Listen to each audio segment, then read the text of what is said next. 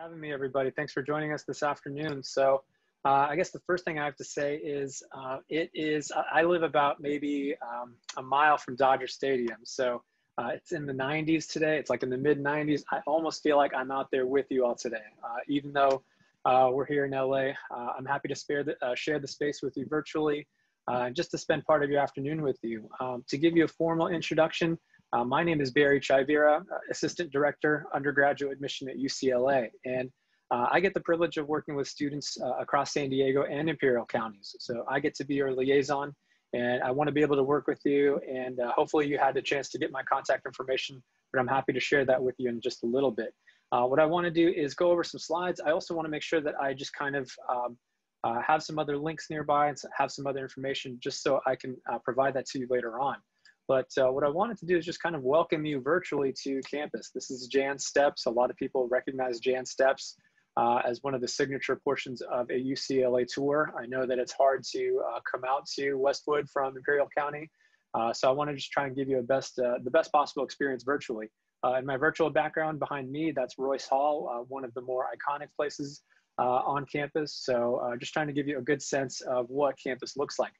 The other thing I wanted to mention, you might be hearing from a lot of the other UCs. Maybe you've already heard from them when you've attended their presentations. We are the smallest of all the UC campuses in terms of physical size. So when you take a look at the other UC campuses, 8 other UC campuses are much larger than UCLA. So we have just a little over 400 acres. So in terms of physical size, we're the smallest. In terms of the student population, we are the largest UC in terms of population, a little over 40,000 students. So I want to share a few other things with you. One of the things I wanted to do first was just kind of call out some familiar names and faces. You might know them as leaders and pioneers. We like to think of them as former Bruins. UCLA was home to Eleanor Ostrom, first woman to win the Nobel Prize in economics. She's still the only woman to win the Nobel Prize in economics. Ali Wong, I know a lot of us are in quarantine right now, so someone like her, you might have seen some of her work on Netflix. She is a very popular writer, actress, and comedian, so she's got a lot of material on Netflix. And then 2 of the more influential leaders, mayors of Los Angeles, Mayor Antonio Villaraigosa and Tom Bradley, the first Black and Latino mayors of Los Angeles.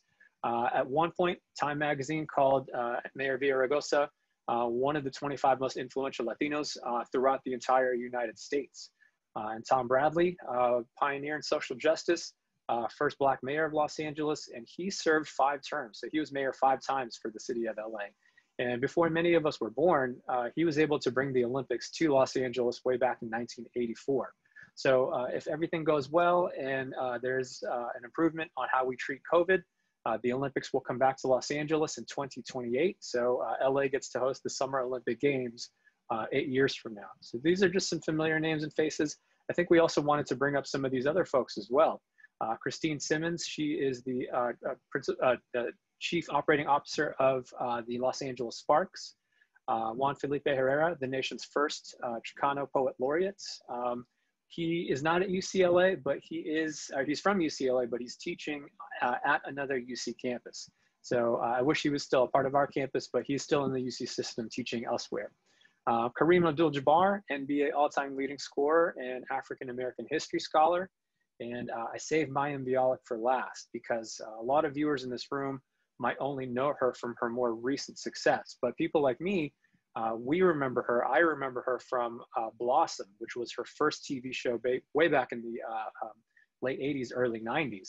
So back then, after Blossom ended, she actually came to UCLA, not just as a student, but she got her PhD and her undergraduate degree in neuroscience. So for those of you who only know her from her more recent success with Big Bang Theory, she actually knows what she's talking about. She's very much a nerd in real life. We've been happy to have these students on our campus. They've gone on to do great things. So we're hoping that one day you can be featured in the same way these former Bruins have.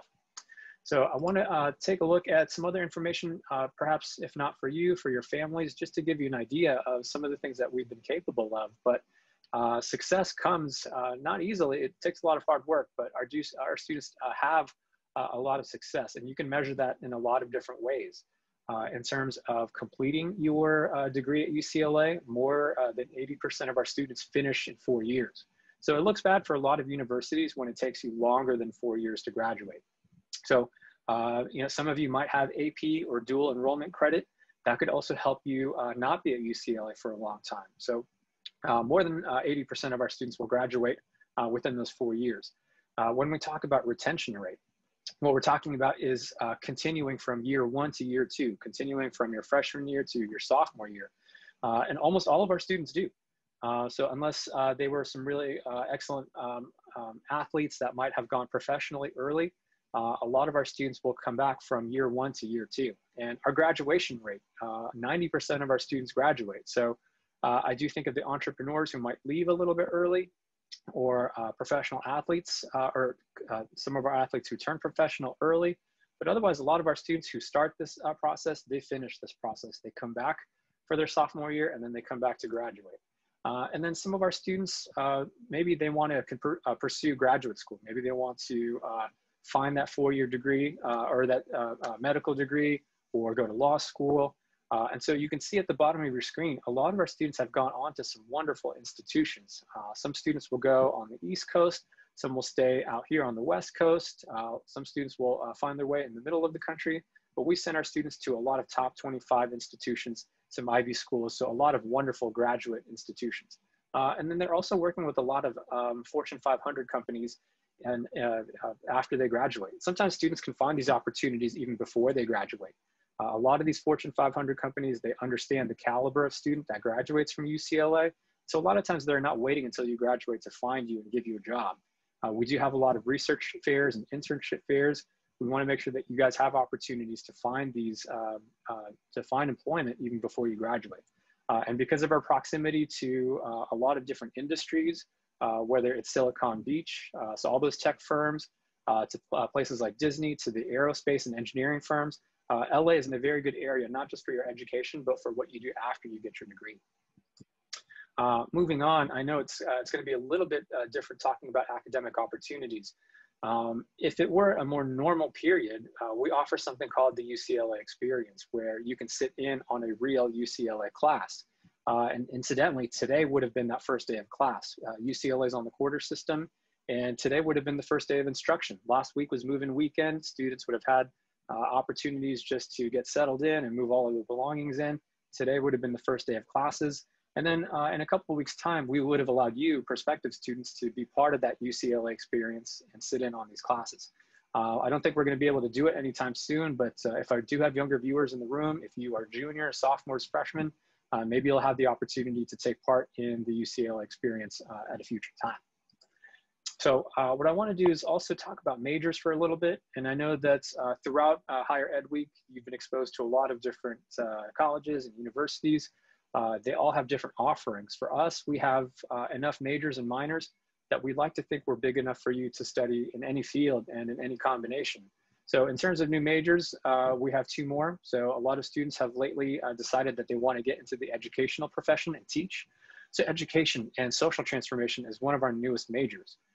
And LA is also part of the recording industry. So having music history and industry as a major is also a new and cool thing for us to have. We also have more than 90 different minors for you to choose from. And this might be a question that we get in the Q&A session later. But if some of you are wondering how to minor, it's not something that you can select on the UC application right now. So once you're admitted to UCLA, then you can choose among any of the 90 different minors that we offer. So I want to go to this screen really quickly. And what you see on the screen is actually a QR code. So if you have a smartphone or smart device nearby, you can take your phone and kind of take a look at the QR code, and that will give you a full list of all of the majors that we have. Now, I color-coded these things for a specific reason. So I want to give you an idea of what it means where we talk about college versus school. So for all the 125 plus majors that we offer, most of those majors are in the College of Letters and Science. So that's the blue text that I highlighted first. So any major that's in the College of Letters and Science, I want you to know a few things. The only expectation that we have of you is the UC application. So that's all we want. So if your major is anything in the College of Letters and Science, The only expectation is the UC application, and that's it. Now, if you're considering any of the other majors on the screen, so if it's some of our programs in our College of Engineering, or Theater, Film, and Television, or School of Arts and Architecture, School of Music, or School of Nursing, these other programs, they might ask you to do something else. A lot of times, these programs may require a supplemental application. So there is going to be a demonstration of your talent in addition to the UC application. So hopefully I haven't confused you. Hopefully everything is making sense so far, but just to recap, every major at UCLA, you will be required to submit a UC application. But depending on your actual major, there could be something else. Engineering, there is no supplemental application. So for any viewers today watching, wondering what else do I have to do besides the UC application, you don't have to do anything else. All we want from you is just the application. If you have taken subject tests, that could be a good thing to include. And we will talk about standardized test scores in just a little bit. Otherwise, for all the majors below engineering, so TFT, that, as we call it, theater, film, and television, arts and architecture, music, or nursing, there's almost always a demonstration of talent that's required. Either a portfolio, an audition, maybe some writing samples, in the case of nursing, an application. So you do have to do something else. You have to submit something else besides the UC app. And that's what our expectations are for you between letters and science versus everything outside of it. Now, some students might have questions about double majoring.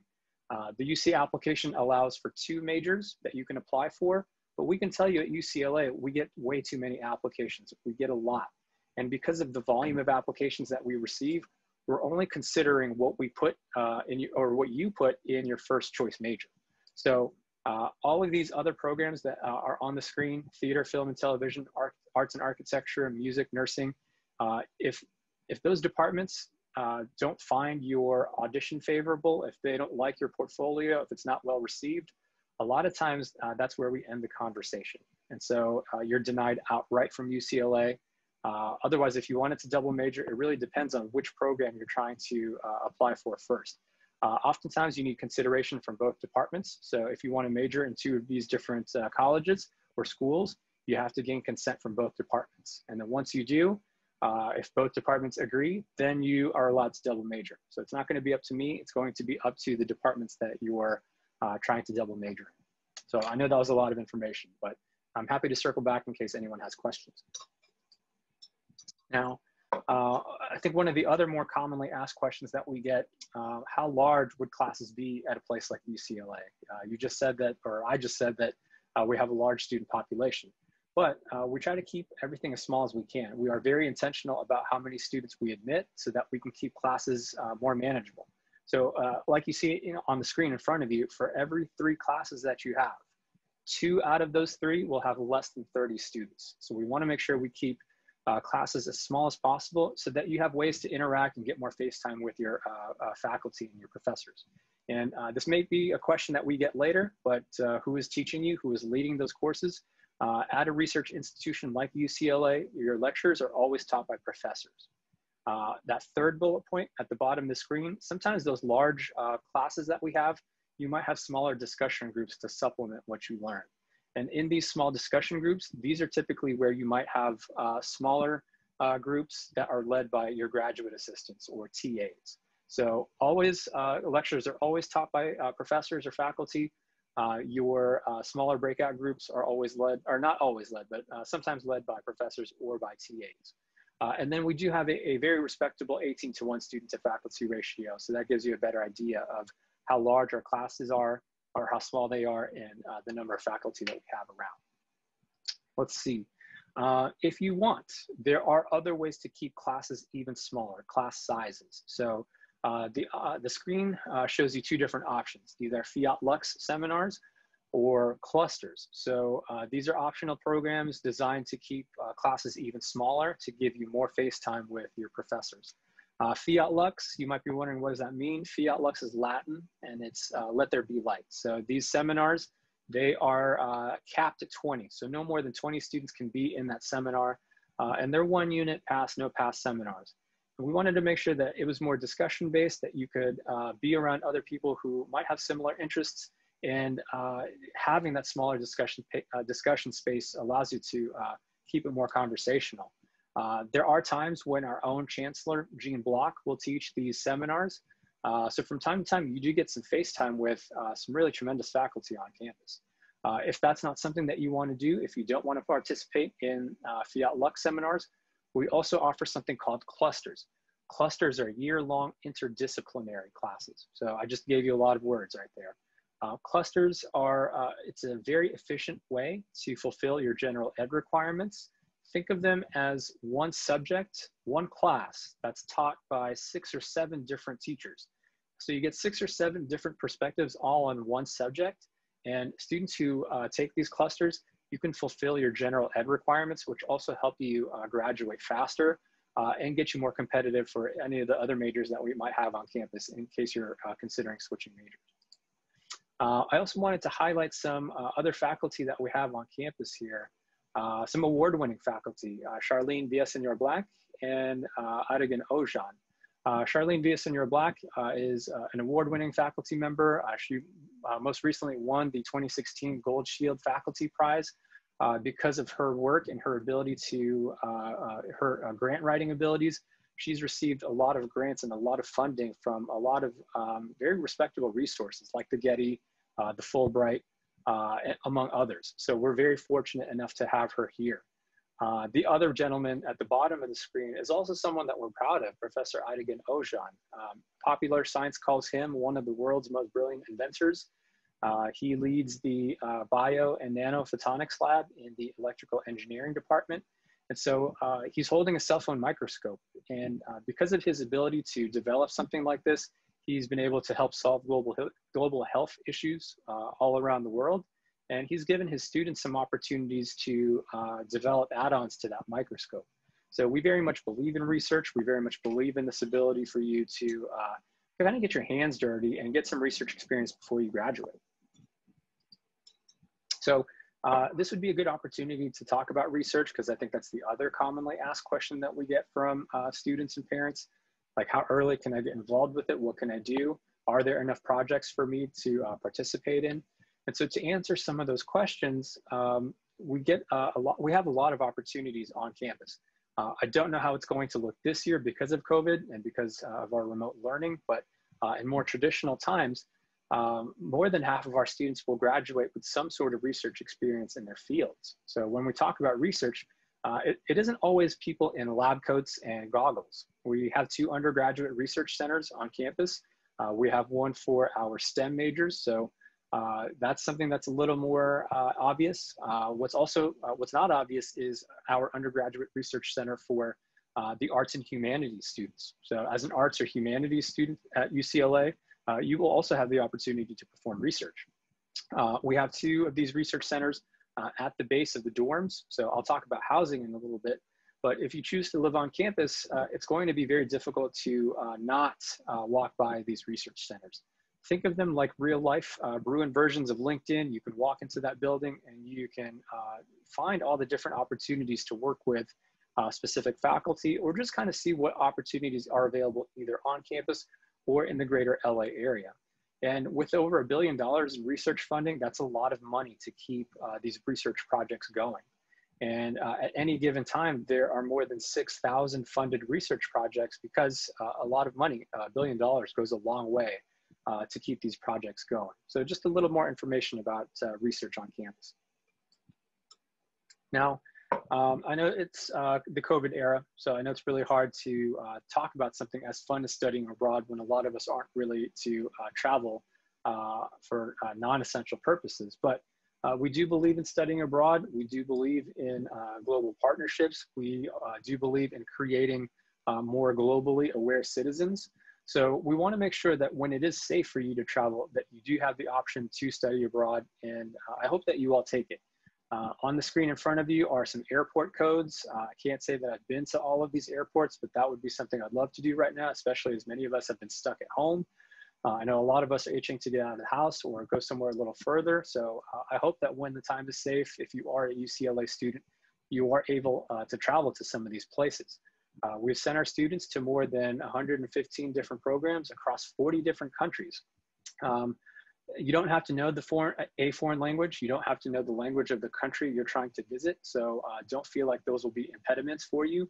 You will have the opportunity to go to these places. I think the other thing I want to share is that For some students, maybe they just want the taste of going abroad without committing to a longer period. And so we have a study abroad program that will let you study for as little as 3 weeks overseas. If you don't want to be gone for too long, some students will they want to be a little more courageous.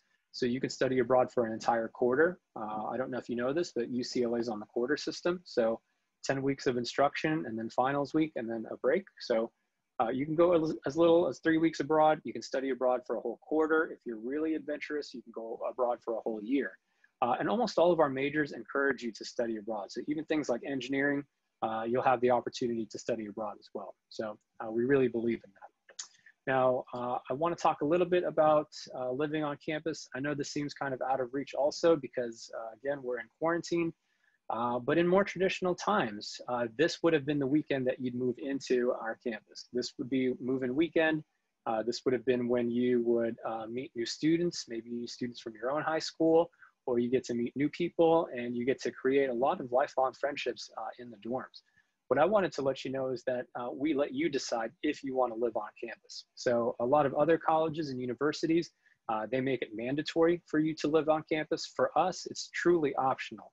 So you get to decide if you want to live on campus for your first year or potentially through all 3 or 4 years, I should say.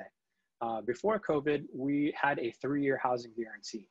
So if you were admitted as an incoming freshman, we could promise you 3 years of living on campus. What we were trying to do was to guarantee a 4th year. So it may not be too far off in the distance that you would have a 4th year of housing if you wanted to live on campus. So again, it's not mandatory, it's optional. But about 97% or 98% of our students that are coming in as freshmen, they choose to live on campus. And if you do so, you'll have access to some really cool opportunities. For example, living learning opportunities. Think of these, or living learning communities. Think of them as like a themed floor. You can live on the same floor with people that have the same interest as you, or that have the same background or the same major as you. So you can live with like-minded people, or you can go completely random and live with newer people entirely. Food is also something that a lot of our students ask about. We have some of the best food, not just on campus or in LA, but our dining halls and our dining options have been voted some of the best throughout the country. So 2 of the last 3 years, UCLA has been known to have the best food around the country. So we do have wonderful dining options. And we have another exercise community also. So if you want to work out, but not necessarily go all the way to campus to work out, you do have some options just at the base of your dorms. So that's also what it's like. The other fun thing that I'll share, which I hope won't get derailed in 2028, but as I mentioned earlier, the Olympics are coming back to Los Angeles in 8 years. So when the Olympics come back, we get to host Olympic Village. So the athletes of the Summer Olympic Games of 2028 will live on our campus. So just another cool thing to share with all of you. Your dorm could be a future Olympians dorm in the next couple of years. I think in trying to anticipate some of your questions, I know a lot of students ask, how do I make my application stand out? Like, what do I do to make myself look better? Well, one of those things is how you talk about your involvement, all of the clubs and different organizations that we offer. So I'm going off topic just for a little bit, but one of the ways that you can make your application look better is talking about your leadership and your participation and your involvement in all of the clubs that you've joined since the start of high school. And the reason why we have so many different clubs at UCLA is because students that we admit are really passionate about their pursuits and their interests. And so all those things that you were able to do for 3 or 4 years in high school, you'll have similar opportunities to continue those passions once you get to UCLA. So there is quite the different collage of all the different posters from our clubs and organizations wanting you to join, but we have more than 1,200 different student clubs and orgs for you to take part in. So just know that when you get to UCLA, when the time comes that we can all be together, you can still pursue the very same activities that you took part in while in high school. I'm going to talk a little bit about something called the additional comments section. And I know it's not part of the screen, but it is part of this topic here. I know that COVID-19 has interrupted a lot of our routines. COVID-19 has disrupted these routines to a point where some of the things that you wanted to do this fall, you're not able to do. Some things can't be done virtually. So if you have been involved or you were planning to get involved this year, but you can't because of COVID, make sure that you talk about that in the UC application. Talk about it in the additional comments section. By using the additional comment section to your advantage, you can tell us why you weren't able to take part in anything this year. So that way you're connecting the dots for us. That way there's no interpretation on our end. By using the additional comment section to explain the lack of extracurriculars you might have, that'll help give us an idea of what you had planned on doing, but wouldn't otherwise be able to do because of COVID. So again, more information, we can always circle back to this when we take questions at the end. Now, I don't know if you've been able to come to campus before. I don't know if the drive from Imperial County to Westwood is something that you would want to do voluntarily. So I know it's a really long distance, but if you wanted to see what campus looked like, this is the best view that we have. It's a nice overhead view, and it kind of gives you an idea of where we are in relation to the city of Los Angeles. So to give you an idea of where we are, if you want some bearings, the bottom of the screen is west, the top of the screen is east, the left of the screen is north, the right of the screen is south. And so what you're looking at is an overview where the bottom of the screen represents west, and the cluster of buildings that you see at the bottom of the screen, that is the dorms, that's the hill, that's the area that I was just talking about. So if you live on the hill, you are going to be on the west end of campus. From where we are, Pacific Ocean is just a few miles away. Depending on if you're trying to go to Malibu, Santa Monica, or Venice, they're anywhere from 3 to 5 miles away from campus. Now, as I said before at the start of the presentation, or maybe you missed it, UCLA is the smallest of all 9 UC campuses when it comes to physical size. So our campus is very compact, it's very small. And what I can also tell you is that if you're admitted to UCLA as an arts or humanities major, most of the time you'll find your classes towards the U in UCLA. So we would call you a North Campus major because that's where most of the arts and humanities and social science majors are. If you're admitted to UCLA as a STEM major, a lot of times your classes might be on the south side of campus. So we might call you a South Campus major. So a lot of your classes would be towards the A in UCLA. So it's a very compact campus next to some nice communities, but I know that downtown LA is about 10 miles east. Hollywood is off in the distance.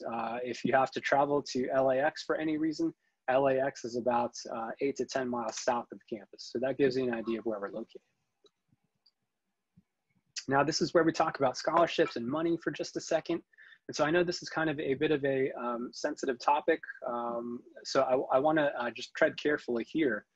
The first thing I wanted to mention was that UCLA is need blind. And if that's not a term you're familiar with, I'm happy to explain that. Sometimes we ask you sensitive questions like, how much money does your family make? When we ask you about being need blind, we're really just trying, or when we ask you questions about your household income, we're trying to get an idea of your family's context and your circumstances and your situation. But the amount of money your family makes has no effect on our decision-making. But what it does is it helps give us a better perspective of who you are and what's going on at home. But sometimes if you answer such a question like how much money my family makes, it gives us an idea of the kinds of scholarships that you might be eligible for. So we have a lot of scholarships that are need-based, and I know a lot of students are looking for merit-based scholarships. So need-based scholarships are kind of based on your circumstances at home and how much you need this money. So these scholarship opportunities are scholarships, grants, and work study, but combined, you can get a lot of money just out of scholarships, grants, and work study alone. If you look at the screen, more than half of our students that graduated this past year had no student loan debt. So I know that there might be some questions about how much would it cost to attend UCLA. We are committed to making this as financially possible for your families. And most of our students who do have some debt, a lot of times they graduate with less debt than the average graduate in the United States. So if you're looking for scholarships, let me give you some advice. In the UC application, you can apply for need-based scholarships very easily. I know a lot of you are looking for merit-based scholarships. Some of you are looking for the larger checks, the bigger prizes, the larger sums of money. If you're looking for merit-based scholarships, that process is not automatic at UCLA. So you've got to do your part and do the work and search for those scholarships and those deadlines. But you can go on our Office of Financial Aid and Scholarships website now so that you can get an idea of what they're going to ask you and when those applications are due. A lot of times, scholarship applications and admission applications are due. They're due all together or very close to one another. So try not to wait too long. Don't wait until late in November to start working on them. You might have missed some critical deadlines for scholarships. So I'll leave it at that. I want to talk about just kind of a timeline. This gives you an idea of our expectations for the year. So this really depends. A lot of what you see on the screen is meant for current seniors, but if you're a junior or a sophomore or freshman, or if you're even younger than that, don't expect these dates and deadlines to change. A lot of times they're the same no matter what year you're in. So if I can address the seniors very quickly, if your intention is coming to UCLA directly out of high school, the application was made available August 1st. So that was 2 months ago. It's August 1st, or August 1st was when the application is available. It's October 2nd. So you've already had 2 months to work on this application. So we've tried to give you as much time as we could. We wanted to make sure that you had fewer distractions during the school year. So we make the application available in the summer. So hopefully you've been working on your application, continuing to craft it and perfect it. Just know that we won't start reading them until later in, well, not even later in November. We don't start reading them until December. The entire month of November is when you can submit your application. So for anyone who's started to work on their application and you've gotten to the final screen, there is a submit button that is gray right now. It's going to turn blue in November, and that's when you can actually submit your application and be done with this process. I want to share some other advice with you. We have never cared when you submit. There's no such thing as early action or early decision at UC or UCLA. So if you're first in line, you don't get any benefits. If you're last in line, hopefully you don't procrastinate, but you're not at a disadvantage either. So it doesn't matter when you submit. But I want to make it clear that we get a lot of applications. The UC system, not just UCLA, but the UC system gets a lot of applications. If you wait till the last hour, the last minute, the last second, if you wait until 11:59 p.m. Pacific time, November 30, and the system crashes, you're going to lose out on an opportunity to submit your application. So just know that we've given you as much time as possible, but don't wait until the last possible second. For some students who are applying for FAFSA, make sure that you submit everything by March 2nd, because that is the priority deadline. We want to make sure that you're considered for as many financial aid opportunities as possible. Now, for UCLA in particular, we will notify you of your decision in late March. If anyone in this room is looking at transferring into UCLA, typically that deadline is late April. So you're just about a month apart from the freshmen. But we'll notify you all on the same day at the same time. So we don't release decisions in waves. There's no wave of decisions. We tell all of you on the same day at the same time of your admission status. So if you're admitted to UCLA in late March as a freshman or late April as a transfer student, we give you about a month. We give you about 4 or 5 weeks to review all the information we give you. Your acceptance letter will have your scholarship and financial aid letter.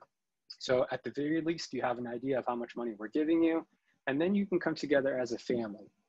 You can decide based on all the information that we give you, is UCLA the right fit for you? Can you call UCLA home for the next 4 years?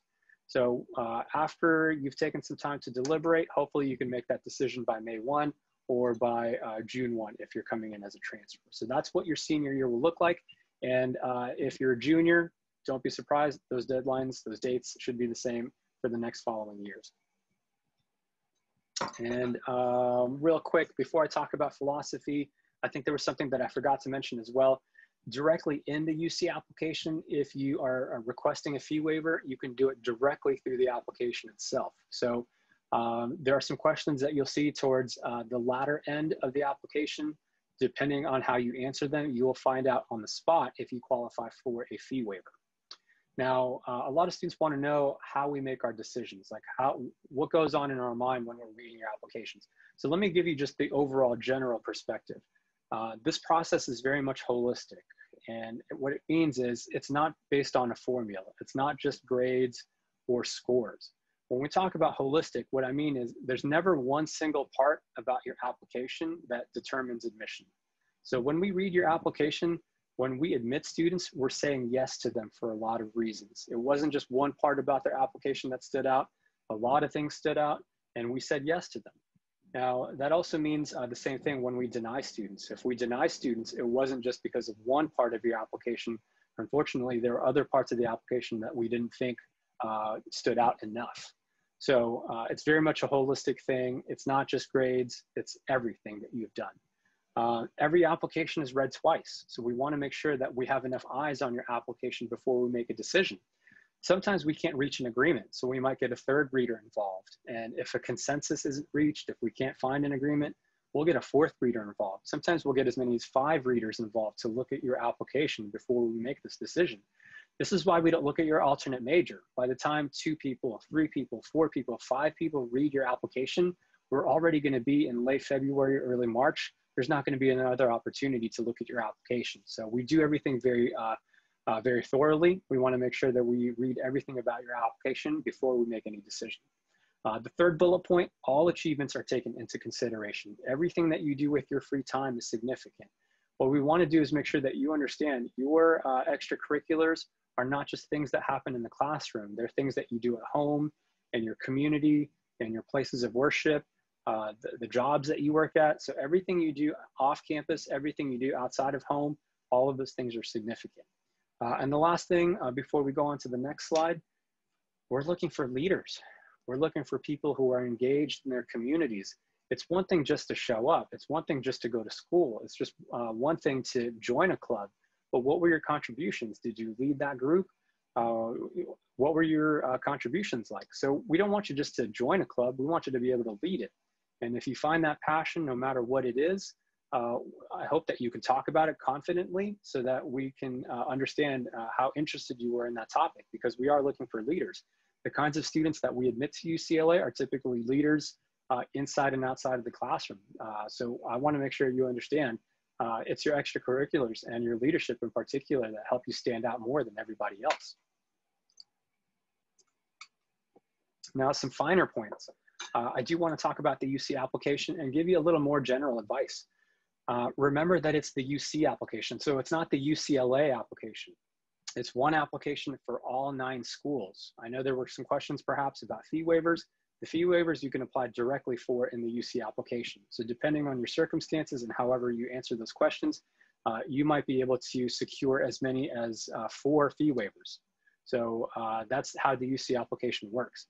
The other few things I wanted to share with you, we all read the same thing. So if you're applying to multiple UC campuses, all of us are reading the same information. So if you say how much you love UCLA, I don't know how that would affect the people at UC Berkeley when you're applying to them. If you're applying to UC San Diego and you say you love UCLA, I don't know if you're going to hurt their feelings.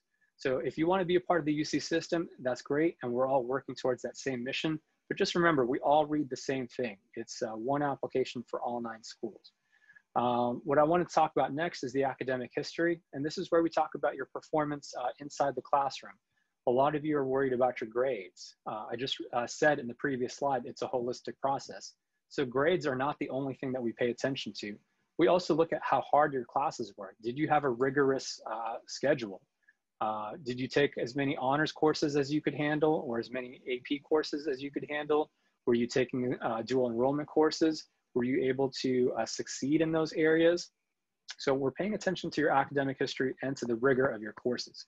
We want to see that you've been trending upward. We want to see that even if you started high school poorly, we just want to see that you keep going up, and that everything related to you is up.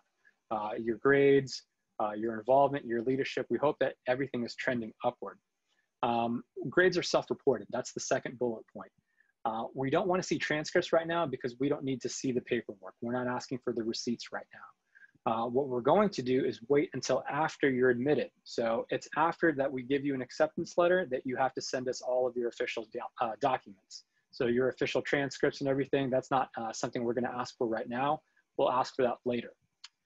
Activities and achievements in and out of the classroom. This is where we talk a little bit more about your extracurriculars. And I want you to know that if you haven't been able to pursue those same interests, if COVID-19 has prevented you from playing sports or doing other things in the space of other people, and we have to be socially distant, you can use the additional comments section to talk about that. You can talk about why you weren't able to pursue so many things this year because of COVID-19. Or if your extracurricular activities have become virtual, you can use the additional comments section to say that you've pivoted and transitioned into a virtual platform. So we'll try to give you as many outs as possible, but use the additional comments section to your advantage. It's always been told, I've always been told to students, I've always told them rather, think about how much time you spent playing that same sport or volunteering at that same hospital. Try to quantify all of your activities. Tell us how long you've spent doing that same thing or playing that same instrument or that same sport. Quantify all of these things for us. When we talk about achievements, I have to remind everybody, there's no recommendation letter in this process. We're not going to ask you to interview with us. We're not going to ask you for recommendation letters. We're not going to set up personal Zoom calls with any of you. So the only way that we get to know how special you are is when you tell us these things. So when you talk about your achievements, what I hope is that you can kind of give us more context. Tell us how special it was. Tell us how hard it was to earn that award. Qualify these activities for us. Tell us if you were the best on your team or the best in your school district, if you were the best in the league, the best in the state, the best in the nation, the best in the world. Give us as much context. Qualify all of your achievements for us. If you can quantify and qualify, a lot of times you're going to give us the clarity that we're looking for. And then personal insight questions. These are what students have mistakenly called college essays. I don't like calling them essays because I don't want to give you the wrong idea or give you the wrong approach. There are 8 personal insight questions or PIQs. What I want you to know is that these are the questions in which we get to know you outside of your academics. Some students may have different approaches, but I've always tried to tell students, if you think of them like job interview questions where you get straight to the point, that's kind of the best way that we get to know who you are. Sometimes not every student's write well creatively. So if you take the creative writing approach, sometimes we might misinterpret that or we may not understand your references. So that's not always the best way to answer these questions. So I've always favored, or not favored, but I've always preferred that students try to answer them a little more directly. That way there's no misinterpretation. That way you're connecting the dots for us. And then as I said earlier, there might be some supplemental applications depending on the programs that you apply for. So if you're considering any majors that are a little more specialized, don't be surprised if we ask you for a portfolio, an audition, a writing sample, or anything else. Now, this is probably one of the last few slides I want to talk about before we take some questions. So I know that we're almost at the point that we're going to get questions, but I wanted to talk about testing updates very quickly. This is a little controversial because the circumstances are fluid. So as I look at the calendar, and today is October 2nd, what I want you to know is that as of today, October 2nd, 2020, UC is test optional. So that's how we are currently operating. So on the screen, it says UC, not just UCLA. UC is test optional as of today, October 2nd, 2020. Now, things may change. There might be some court rulings that make us go test blind immediately. But for right now, there's not much more that we can say or comment on because it's not up to us. It's up to the courts and to the court system to decide if UC will be test blind or test optional. So as of today, again, and I'm looking at my calendar, my watch, as of October 2nd, 2020, we are test optional. So for current seniors and for current juniors who are watching this presentation right now, that means you have the option of including your test scores. If you exclude your scores, if you do not include your scores, you will not be at a disadvantage. You will still get full consideration. You can still get admitted without an SAT or ACT score present. So remember, as I said just a few slides ago, we have a holistic process. So if we admit students, we admit them for a lot of reasons, not just because their test scores, not just because of their grades. Same thing if we deny students. We've denied students not for just one reason, unfortunately for a lot of other reasons. So what I want to tell you is that it's test optional. It's up to you to decide if you want to include that score. But that is as of today, October 2nd, 2020. Now, you also see that we can be test blind in the near future. So that's for current sophomores and current freshmen. So that's just to give you an idea of where we're at as of today.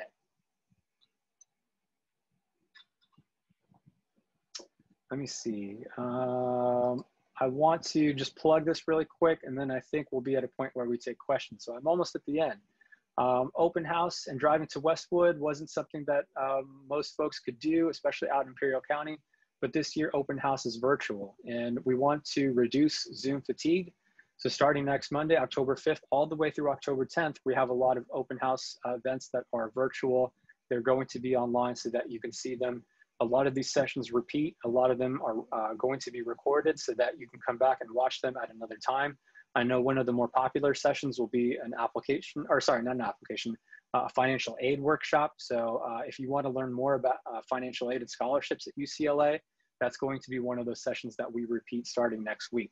So if you go to UCLA's admission page, you can sign up for open house. We'll give you a link to register. It's going to be on Zoom, and yeah, you'll be able to participate in a lot of the workshops that happen throughout the week. Otherwise, I'm almost done, and then we'll take questions, but these are more QR codes. These are other ways for you to stay connected with us. A lot of times when we visit schools physically, we would hand students brochures, but since we're all working from home, I don't have a way to get those brochures or to mail them to you. So that publication library QR code at the bottom of the screen, if you took your smartphone and you took a picture of that QR code, you're going to be able to see an electronic library of all the different brochures that we have. If you want to sign up for a live virtual tour, you can do the same thing. We'll give you a live tour narrated by official UCLA tour guides. And then we do have other ways for you to stay connected with us, either through social media or our mailing list.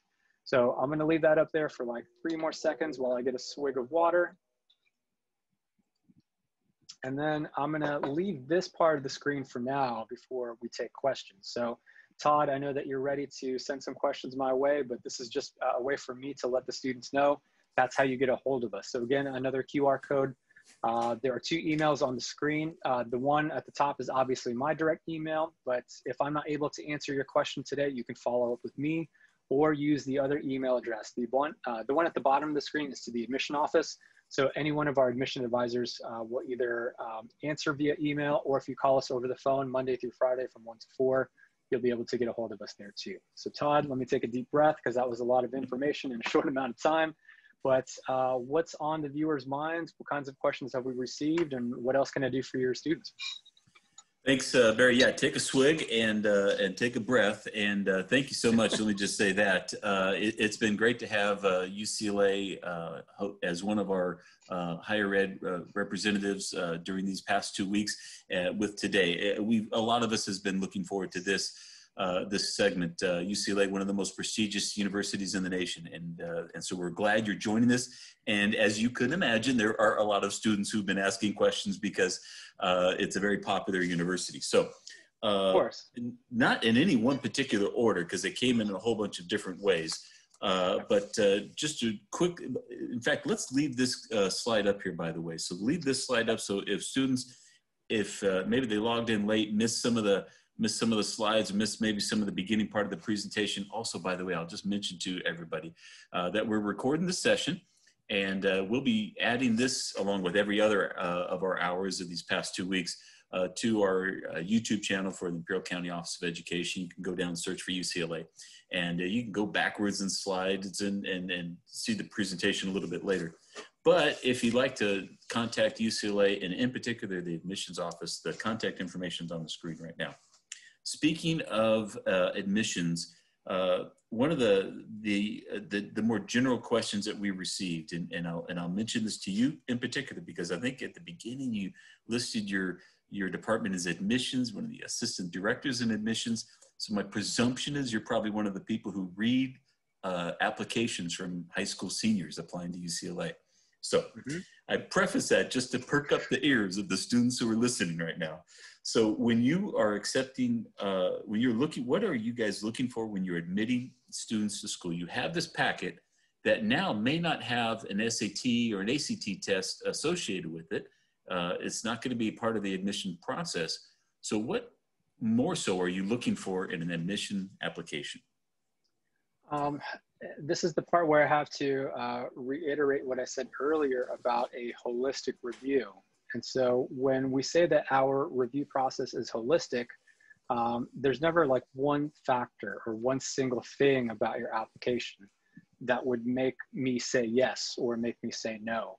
So you get a lot of students who maybe have really high grades and really strong involvement in their courses, but they're worried about that SAT or ACT. Sometimes it's not the SAT or ACT that makes or breaks you. I mean, there's still other parts of your application that I'm going to look at to see if you would succeed at UCLA. So too many students place an emphasis just on the SAT or ACT. Let me remind everybody, your GPA in particular, I know it's one thing, but it's a better overall understanding of how well you've done because that GPA was earned throughout the course of a year. Your SAT score or your ACT score, that was reflective of just one day out of your entire high school career.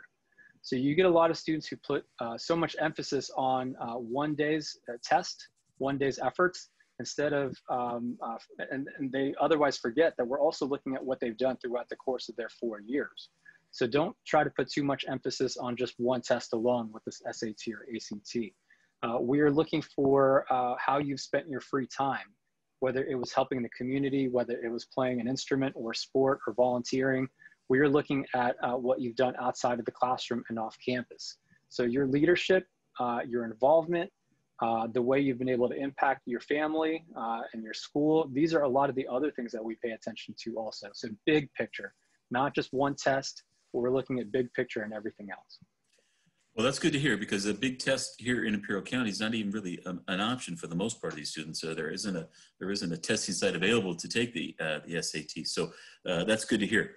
However, one student had a concern, do admissions officers think about family circumstances that may prevent them from being involved in extracurricular activities or having a job or volunteering at the hospital, but they're real busy in the home? Yes, absolutely. And this is something that a lot of students, for some reason, they feel shy in talking about. This is exactly what we want to hear. We realize that you guys are human beings. You have a lot of other obligations. Now, if you're anyone like me or Todd, like family's big to you. And so if you have a lot of obligations at home, you should definitely talk about that in the application. So a lot of students think extracurriculars are just the clubs or after school sports. Your extracurriculars also involve your home responsibilities. So if you've been taking care of siblings, like if you have to pick them up after school before you go home, if you have to feed them and bathe them and cook dinner for them before you start on your own homework, these are things that we want to hear about. If you have these kinds of family obligations that prevent you from working after school or doing anything else, you should absolutely talk about that in the UC application. So I don't want you to think that what you do at home doesn't matter. Taking care of your elderly family members, that's also another thing that happens. Sometimes you have to pick your brother and sister up from school or take your aunts and uncles or your grandparents to their medical appointments. All of that are examples of caretaking. And caretaking is a responsibility that we want to hear about. So if you feel like you don't have anything to talk about in the UC application because of all these things, you're wrong. You absolutely do have a lot of things to talk about. So talk about what your commitments are to your family. Those are just as important as anything else. Now, you mentioned that the UC application has been out since August 1st, but if a student maybe hasn't gotten an opportunity to look at that, there's a month left to kind of prep before they begin to turn that in. Where would they begin to talk about those things? I'm assuming you're referring to the personal insight questions. There's going to be a lot of different spaces for you to share your family context or just your personal context. So let's try to give you some ideas here. One of the areas in which you can talk about that would be the additional comments section. So that's more of a free form field. It's just a big paragraph box, and you can add more information there. So there are 8 personal insight questions. You only have to answer 4. The max word count is 350. Sometimes for students, 350 words for a response is not long enough. So if you want to add more detail to your personal insight questions, use the additional comments section. If you feel like you have a lack of extracurriculars, use the additional comment section to explain your circumstances, that you have to pick up siblings from school or take your other family members to their appointments. So it's up to you to fill out and maximize these spaces to explain maybe all of the holes or all of the anomalies in your application. There's also another section called additional academic comments. And that's a section that a lot of people don't know how to use either. Now, I know that all of you are so focused on having high grades, but there might be some times where you slip. There might be some moments where some other circumstances that you couldn't control kind of prevented you from doing so well in class. Maybe there was an accident, a car accident, or maybe your parent lost a job. Maybe something really catastrophic happened that impacted you, that kind of took your eyes and focus off for a moment. And so that A- that you otherwise had turned into a C+. Use the additional academic comment section to explain some of these things that perhaps you're not proud of as it relates to your academics. You know, so it's very forgiving.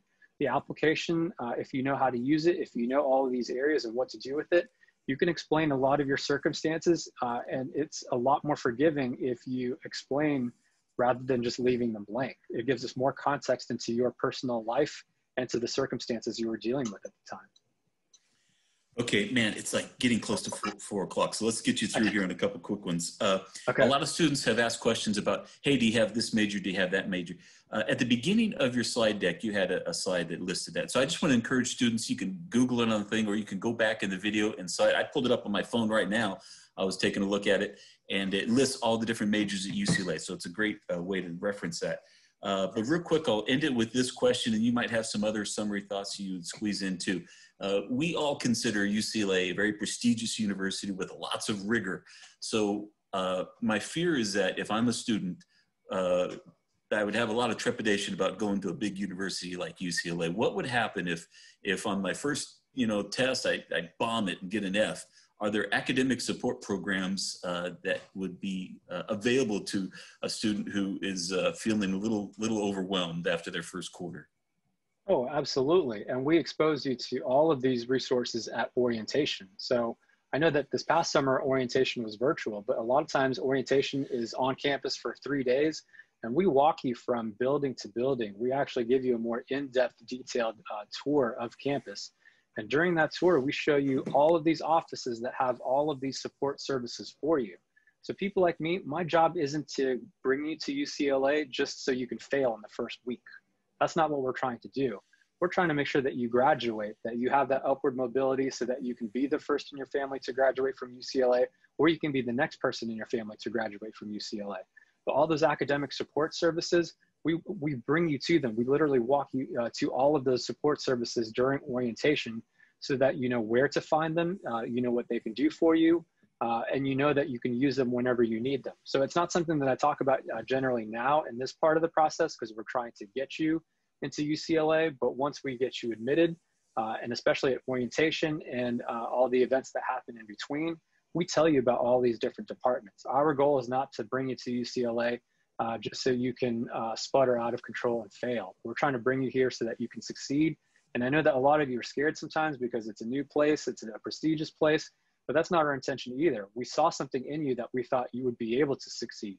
We know that you can do the work. So I know that there's some self-doubt sometimes, but you got to get that out of your head. We brought you onto that campus for a reason. We believe in you, and we had enough people believe in you that they agreed with me. So we want to make sure like you have that confidence, but just in case there's a little slip of confidence, we'll show you where all the different support services are, whether it's academics or even if it's finding more scholarships, because we have another place where you can look for more scholarships as a UCLA student too. So we're not going to hang you out to dry. We're going to make sure that you have someone to hold your hand every step of the way if you need it, if that's the kind of person you are, so that you can graduate and be that next Bruin and your family. Wow, Barry, thank you so much. That was like so motivational. I'm like so pumped right now. And excited for our students, those of you who are on the call with us. Look at this amazing support that you have available to you. Barry at UCLA, just ready and willing to support you in your application process and all of that good stuff. So Barry, we can't thank you enough for joining us today. You've been so awesome, being here for us in Imperial County, and, we'll look forward to hopefully hosting you locally in the near future. But if not, we'll continue to do this virtual thing, right? I hope to be able to do both. So my door is always open, always looking for that inbox invitation from you. So if there's anything, Denise, that you can invite me to, send it my way. For all the students who are still watching, the email address is on the screen, so don't be a stranger. I know that it's a little bit different these times, but don't be afraid. We're all in this together. Let us know what we can do for you. Otherwise, good luck. Have a good weekend. Reach out to us, and go Lakers. Thanks so much, Barry. Take care, my friend. We'll be in touch.